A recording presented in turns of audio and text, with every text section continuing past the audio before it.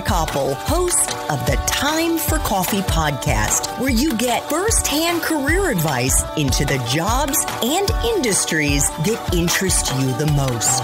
And before we start today's show, I have a quick favor to ask you. If you haven't already, I'd be incredibly grateful if you give us a rating and a review on iTunes. And if you're like me, you need to do it now because you'll forget later and because it's the best way to help others who may be in search of career advice to find this free resource. So press pause if you haven't done it and do it right now. I'll wait. Thanks so much and enjoy today's show. Hey there, Java Junkies. Welcome back to another episode of T4C. If you're interested in theater and acting, then this is the episode for you because my next guest is an actress and audiophile earphones award-winning narrator who has recorded over 150 titles in fiction and nonfiction. And by the way, this is not the same as voiceover work. But before I introduce you to the talented Elisabeth Rodgers, I want to make sure you've signed up for the Java Junkies Journal. That's Time for Coffee's weekly newsletter that comes out on Mondays and gives you a sneak peek into the episodes and the professionals we're going to be featuring that week. All you need to do is head over to the Time for Coffee website at time4coffee.org, and the sign-up box is right there. Now, my Arabica-loving audiophiles, please grab your mug and take a chug of your favorite caffeinated brew, because it's time for another caffeinated career conversation. And my guest is Elisabeth Rodgers, actress on the stage, off-Broadway, and in television and film, as well as an award-winning audiobook narrator whose voice can be heard on recordings of dozens upon dozens of books for a multitude of publishers, including Audible, Blackstone, Brilliance, Hachette, Harper, and Recorded Books. Elisabeth also does corporate leadership training. And Elisabeth is currently in rehearsal for Troilus and Cressida, as well as a workshop of a new musical that has actually been written by a teenager called Farewell, Chris Yee. Elisabeth, welcome to Time for Coffee. Are you caffeinated and ready to go? I am indeed. Thank you so much, Andrea. It's lovely to be here. Sounds my cat in the background is also very happy to be here. I was just going to say, your cat is talking and saying, we're here, we're here. You have two cats, and we just need to be ready because before we started this recording, it was super funny. All of a sudden, we heard like this. Sounded like a bang to me. And it was, I guess, one of the cats had gone into a paper bag. Yes, and the other one jumped on top of it. So it's going to be a very interactive interview here as we get into our 10 espresso shots, which we are framing around audiobook narration or narrating audiobooks. We may even pepper in there a few sort of how do you break into acting type tips. But I should also let our listeners know that they should check out the show notes for this episode to see if Elisabeth's main Time for Coffee interview, and that's the one in which we're going to get into how she has built her career, what she does as an audiobook narrator, as well as a corporate leadership trainer, and of course, as an actress. But check out show notes to see if that episode has already dropped. So here we go. First espresso shot, Elisabeth. What entry-level jobs are available to young people who want to break into audiobook narrating? Well, as far as entry-level positions, the best way to think about that is to maybe get in touch with somebody and take a class, first of all. And there are a number of different people who teach wonderful classes or who are coaches to sort of tell somebody whether or not this might be for them. The unions also, the acting unions, sometimes do workshops with people. They'll have an audiobook director or producer come in and have an evening or an afternoon of meeting a bunch of people and listening to them and letting them know if they think that this might be a career for them. But my suggestion is to try to find an organization. They're all over the place where you can volunteer to either read to people live or to record for the blind or for people who need help. There are many, many organizations where you can go in and read the newspaper or magazines, and just to get some practice in a studio and with a microphone and hearing yourself and being able to see if this is something that you have the skill for or the desire for, really, because it's very different from, everybody thinks it's one thing and it's a lot of other things. Okay, well, that's super helpful. And we should let our listeners know that your audiobook narration training came from someone by the name of Robin Miles. Yes. Robin was my mentor. She basically dragged me into this industry kind of kicking and screaming. She said, you're going to be good at this, and I'm going to make it happen, or if it kills me. So, well, clearly it didn't kill her, I hope. No, it didn't. I took her class, and she handed off what I had recorded in her class to somebody at the now defunct studios at the American Foundation for the Blind, which they closed the studios. So now they use other studios to record books for the Library of Congress for the blind and disabled. And she handed my CD of some of what I had recorded in the class to the casting director there. He brought me in for an audition and they hired me. And that was in 2006. Oh boy. Wow. So basically 14 years ago. Yeah. Yeah.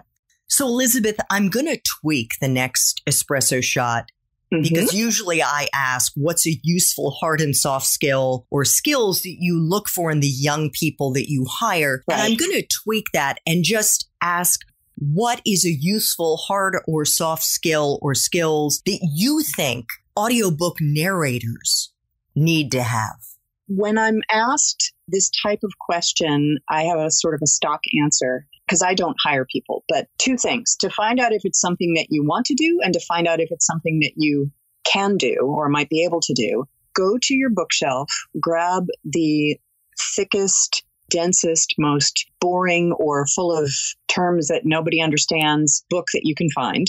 Lock yourself in a closet with a light for 6 hours. You can take breaks, but lock yourself in a closet and read out loud. And don't just read it to get the words out, but read for understanding and to convey what you're reading to a listener. And then do it again the next day. And then do it again the next day. And if you still have any voice left, and if you still think you might want to do this, then you should take a class. Oh my God. That is, that sounds pretty tough. It's exceedingly challenging. And a lot of people think, oh, wow, that sounds so much fun. I could do that. People tell me I have a nice voice. And having a nice voice is very important. And being able to play characters with your voice. When we're on stage, we're playing characters with everything, with our entire instrument, with our bodies, with our faces, with our voices. But in the studio, in an audiobook, all you have is your voice. And so you have to be able to tell a story without somebody watching how you use your hands or how you're using your face. And you have to be able to maintain that focus while also making sure that you're not making any mistakes. If you make a mistake, you have to stop and go back. You have to make sure that you are filling it and make sure that you are making it understood while playing the scenes. If you're doing fiction, playing the scenes between all of the actors. You're not just playing one part, you're playing everybody. So you have to distinguish among all of the different characters, change your voice for all of the different characters, maybe have an accent for one or two of them. Sometimes the accents don't flow easily between the two characters and you have to work on that, and you may have to stop and go back and do it again. And it's multitasking. It requires enormous focus, and it requires incredible vocal stamina. That is extremely helpful. Thank you so much. So what kind of life experiences, Elisabeth? And by that, I mean experiences outside the classroom for our young listeners who are in college right now. What are the most useful ones to have for someone starting out in this field? The ability to really have a vivid imagination that you can draw on. So play and dream, daydream. And I will say on the other end of the spectrum, living on a budget. You have to really, really, really know that this is the only thing that you want to do.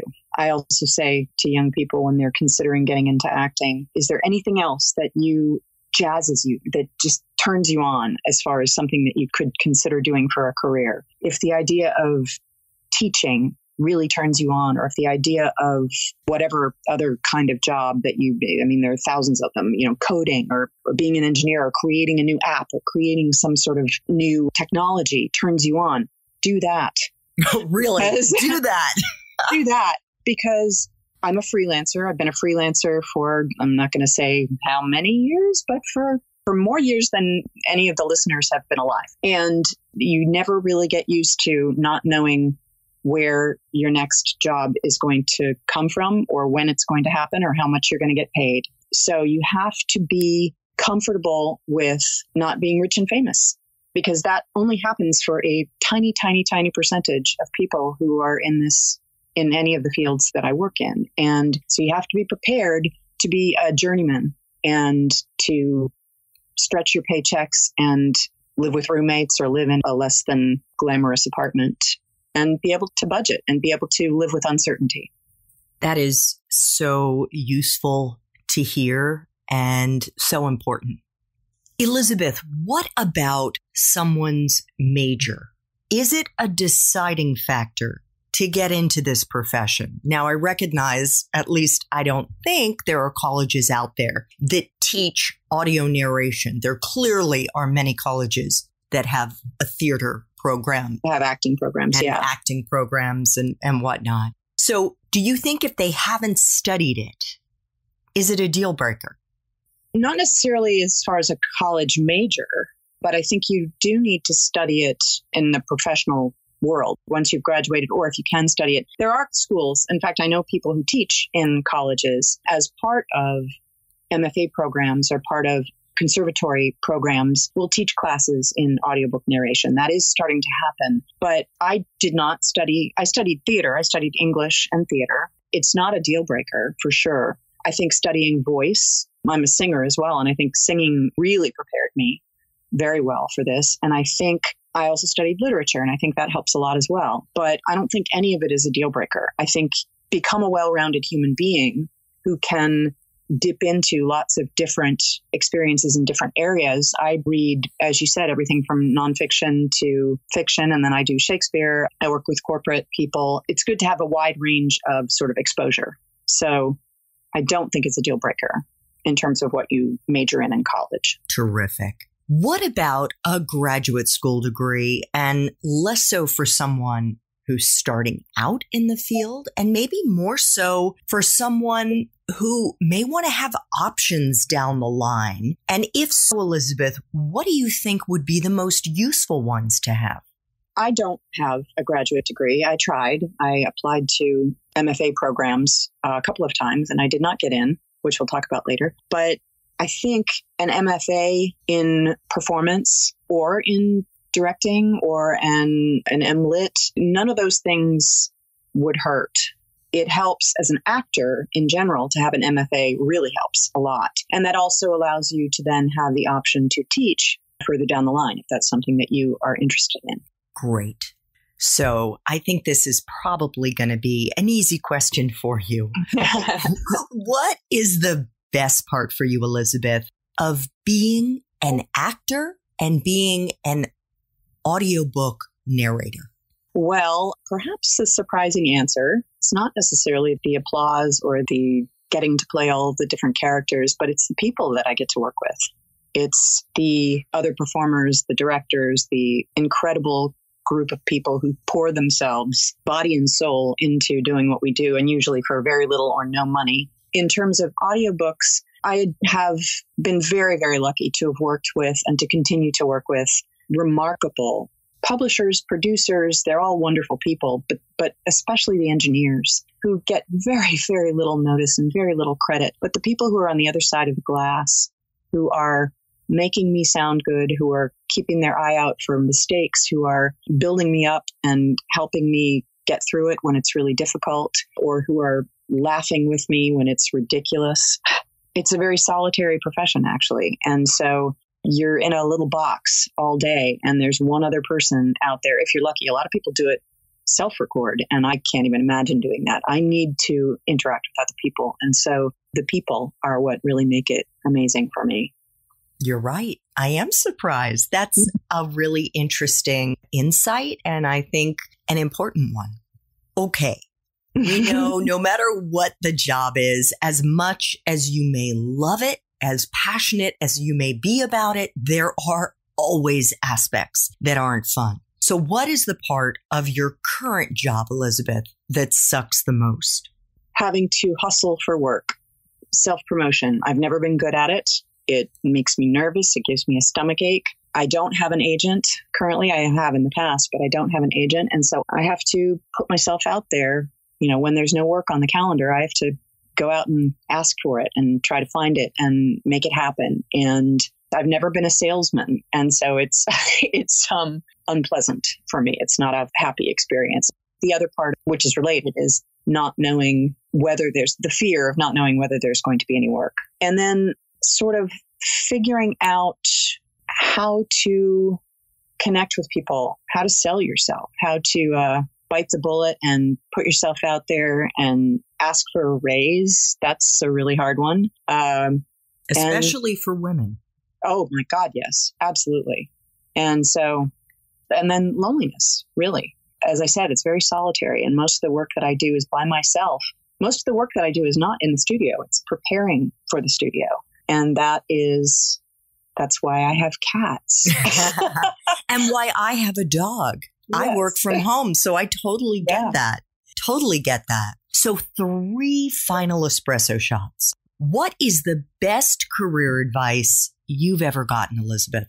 I sort of distilled this, and it's come from many different places in many different forms. But I think the kernel of it, the heart of it, is figuring out where you fit.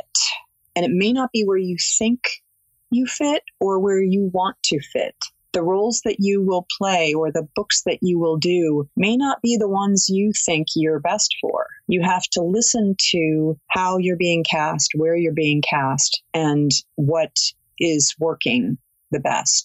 My experience is that as much as I would love to do exciting adventure stories or fluffy romances, that's not where I get cast. And I get cast in the denser, more difficult, darker types of literature that is harder to take and more intense. And so I've sort of found my niche. You can't figure it out right away, obviously. It takes a while to sort of figure that out. But once you figure it out, then it becomes easier to go, okay, this is where I fit. This is what I do. And then really hone your skills.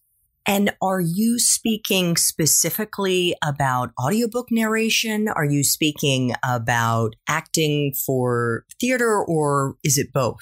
It's both. Very quick story that will illustrate this. In college, a very good friend of mine was preparing to direct a production of Agnes of God. And I desperately wanted to play Agnes, desperately. But the director said to me, if I cast you as Agnes, who am I going to get to play the Mother Superior? And I didn't want to hear that. I wanted to play the young woman. I wanted to play the main role. And I would have loved to have played the psychiatrist too. But what I understood her saying is that I could play, of all of the college students that she had the choice of to play the Mother Superior, the older woman, there aren't as many who can do that. And so I played a lot of older women, which actually kind of threw me off at the beginning of my acting career after I graduated, because I was so used to playing the older women and the more heavy roles that when I graduated and was out in the real world with other people my age, where I could have perhaps played younger roles, what I discovered is I'm a leading lady. I never got to play the ingenue because I'm tall, because of the quality of my voice, and because of the nature of my everything, the nature of my physicality and my personality. And so that took some getting used to, and I was disappointed. But then you realize, okay, that's not going to be my career. I'm not going to be playing the ingenue in the musical. I'm not going to be playing Juliet. I'm going to be playing her mother. Yeah. So it's important to be open. Yes. And to recognize what makes you special, what makes you different, because there are 1,000 girls out there who can play all those ingenues. Absolutely. Okay. 2 final questions for you. What movies, if any, or Netflix, Hulu, Amazon shows or books do you think accurately depict your profession? As far as the audiobook narration, none that I've read, although I don't get to read much outside of what I'm reading for work. So that's the other thing that sucks, is that I don't get to read for pleasure anymore. I do have a friend who wrote a book about her life as an audiobook narrator. She's probably the best known. She's sort of, they call her the Meryl Streep of audiobooks. Her name is Barbara Rosenblatt, and she wrote a book called Audiobook Narrator, The Art of Recording Audiobooks. I have not read it, but I would guess that would be a pretty great place to start. As far as theater acting, God, there are thousands of them. There's a movie called A Midwinter's Tale, if you're interested in Shakespeare acting, that I just adore. It was directed and produced by Kenneth Branagh. And there was a Canadian series called Slings and Arrows about a theater company that was one of the most brilliant things I've ever seen, probably a decade or 15 years ago at least. Wonderful. I'll make sure to include all of that in the show notes. I'm also wondering, have you seen The Kominsky Method on Netflix? I have not yet. Again, I just...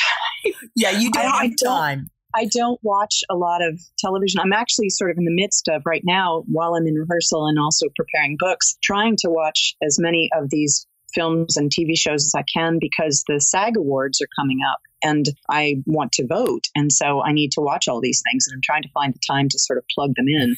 And that's one of them. And I've heard wonderful things about it, but I have not. Yeah, it's wonderful. Alan Arkin and Michael Douglas among the two. And it's about an aging acting coach for those who haven't heard of it. Final espresso shot. What would Java junkies be surprised to learn about your profession? I touched on it already a little bit, but the solitude, the absolute lack of glamour. People think, oh my God, that would be so much fun to just tell stories all day. And it sounds so glamorous, and it is absolutely not. If I were working from home, as many people do, I would be in my pajamas all day. And I'm practically in my pajamas all day when I go to the studio, because you can't wear clothing that makes noise. So you have to wear soft clothing. That's something nobody ever thinks about. And the majority of the work is in preparation. And that is time spent by myself reading and working on researching with the manuscript. And the theater end of it is very social. But the audiobook career, it's not very social for the majority of the work. So that's what I would say is probably the most surprising. And basically, you have to give up reading. I usually get one book in a summer that I've chosen to read, but otherwise, I don't get to read for pleasure. Oh, boy. Which is a bummer. It's a bummer. Absolutely. But I will say, some of the books that you have read, many of them, are pretty cool books. So, oh, yeah. Fascinating. I'm sure you're also learning a ton. I am. And I will say that the majority, again, it's sort of like percentage. 25% of what I do is fascinating and interesting. And none of these are books that I would have picked up off the shelf myself. And so I feel very lucky to have been exposed to stuff that I would not have sought out. But 75% of it is pretty run-of-the-mill fluff. Yeah. And not something that I really would have any interest in reading myself. But that is very popular and sells very well. And then there's also a lot of really violent stuff that, again, people seem to really buy it, but I personally don't like it. But you have to, again, sort of bite the bullet and say, all right, I have to do this. Unless you're turning down books left and right and can say, no, I'd really rather not do this, then you have to stomach it. You have to sort of accept the material and gird yourself to do it, even if it's something that you find really unpleasant. Such important points to share with our young listeners, Elisabeth. Thank you so much for making time for coffee today with me and the Time for Coffee community. Again, if our listeners want to learn more about what it takes to do audiobook narration and how Elisabeth has built this career, which involves both film and stage and off-Broadway and regional touring, in addition to corporate coaching and, of course, audiobook narration. Check out the show notes for this episode to see if her main Time for Coffee interview has already dropped. Elisabeth, thank you so much. Thank you, Andrea. Thanks so much for listening to this latest episode of T4C. And if you're interested in learning more about my coaching services for confused college students and recent grads, feel free to check out the Time for Coffee website under the coaching tab at time4coffee.org or text me at 202-236-5712. That's 202-236-5712.